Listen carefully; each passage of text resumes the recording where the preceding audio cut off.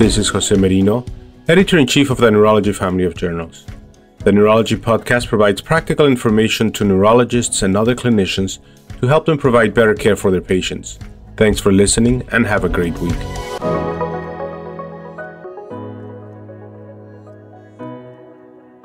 Hello, my name is Gordon Smith. I'm a neuromuscular neurologist and chair of the Department of Neurology at Virginia Commonwealth University.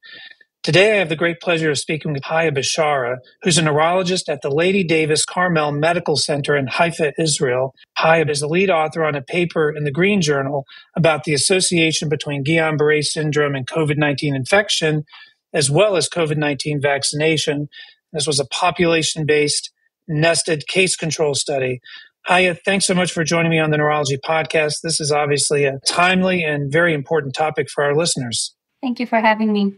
Maybe before we talk about details of the methodology and the specific finding, what's the take-home point if our listener has to run? What do you want them to know about the study when they go to clinic tomorrow? So, two things. Most importantly about vaccines, and just to encourage our patients to receive vaccine, especially the Pfizer vaccine against COVID-19. I think we just live today in an era where there's a movement against vaccinations, and we should remember how many great things vaccines have done to humankind, and just to encourage our patients about the safety and efficacy of vaccines like this article has shown. And the second thing is just when a patient would come to you with a clinical presentation that would make you even remotely suspicious of Guillain-Barré, just to always have that in the back of your mind. And if they tell you that they had a COVID infection just prior to that, just do additional tests or observe this patient more and do anything you can to rule out that diagnosis or prove it. I think that's really great. And we've had similar sort of conversations regarding influenza vaccine relative to the risk of Guillain-Barré syndrome following influenza virus. So this is sort of a similar story.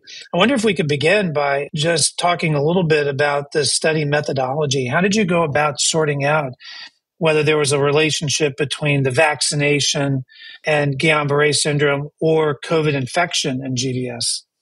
As you said, I work in Carmel Medical Center, which is affiliated with a healthcare provider called Clalit. In Israel, it's mandatory for everybody to have a healthcare provider, and Clalit is the largest one in Israel, and it's the second largest in the world, by the way.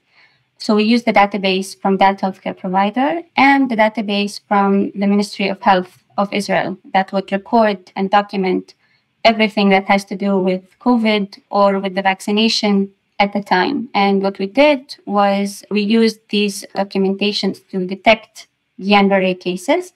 And then we went on to see if they had an infection before that or if they had the vaccine before that. And we would just compare these cases to control cases. And from that, we had our conclusions. What were the results? What's the answer?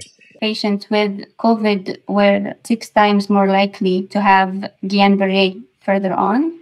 And on the other hand, we found that patients who were vaccinated had the risk of developing Guillain-Barré cut by more than half, which I think is very encouraging results. That's really remarkable. So a 50% risk reduction in Guillain-Barré syndrome. So I wonder if we could shift a little bit and talk about another study that was recently published regarding a study in the UK looking at the UK National Immunoglobulin Database.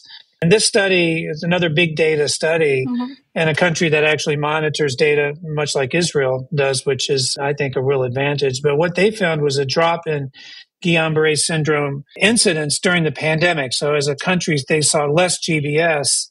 But what was interesting is there wasn't a relationship between geographic location of GBS and geographic hotspots for COVID-19 and suggesting that there might not be a relationship. I wonder if you could just compare and contrast. How do we interpret these studies relative to each other? Yeah, definitely. And this is a great study, and it was actually cited in our paper. First of all, it's not uncommon for all sorts of studies to have contradicting results. This is why we even started our article in the first place, because we saw that there was a lot of fog, let's call it, in the literature and a lot of contradicting results. However, the methods used in our study and in that study are very, very different. What they saw was they really compared the prevalence of Guillain-Barré during the years of the pandemic as opposed to years before. And what we checked was whether there was an association. We had a very specific question, whether there was an association between COVID-19 and GBS, or the vaccine and GBS. And we're not saying whether there is a decline in GBS prevalence or whether the rates were reduced or whether they didn't change. We didn't check that. I would like to say that a similar study was done in Italy, and we also cited that in our article, that did find an increase in GBS rates during the pandemic time. Having said that, one thing that we might take into consideration when we check the prevalence of GBS and compare it between these two timeframes is that during the pandemic, as we stated also before, people were really much more attentive of personal hygiene and social distancing, and it is possible that there were fewer influenza rates, for example, and thus this would affect the prevalence of GBS during that time and affect the study results. The same study also checked whether there was an association between AstraZeneca, between the vaccine and the GBS. And here you can't really compare the two studies because we mainly focused on Pfizer and they mainly focused on AstraZeneca. So that's really apples and oranges. You can't really compare the two. We're very confident in our study and in our results. That's a great answer. And I'd love to talk a little bit just about influenza and the comparison with COVID-19. I think I mentioned this earlier. We have pretty similar data, I think, also from the UK regarding the relative risk of Guillain-Barré syndrome and infection with influenza versus an influenza vaccine. And it's very clear you're much more likely to get Guillain-Barré syndrome from an infection than you would from vaccine. Your data, if I recall, the influenza data seemed to suggest a even stronger protective effect for COVID-19 infection with the vaccine. So we're not worried about the vaccination risk. But how do you compare the balance between infection risk and vaccination risk between influenza and COVID-19? Definitely. It's very similar. The risk of contracting or having Guillain-Barré following an infection, let it be COVID-19 or influenza, is much higher than the risk of having it after a vaccination. Just stressing even further, the advantages outweigh the disadvantages when we're talking about vaccinations and the multiple benefits that vaccinations have. Well, hi, I think that's a great way to end our discussion. I think it's really encouraging information regarding the importance, the safety, and the impact, the really dramatic impact of vaccination on health and reducing risk of Guillain-Barré syndrome. And it looks a lot like what we see in other vaccinations. So I guess your article is just adding to the evidence that vaccines are safe and effective. And this is really valuable information for our listeners in their day-to-day practice. So thank you very much for sharing your study and also your guidance in how we can apply this in clinical practice. Thank you for having me. It was a pleasure.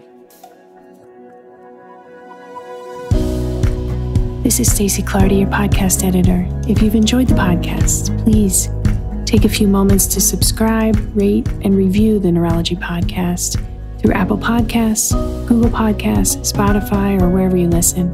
And remember, you can always head to neurology.org/podcast for our full list of past episodes.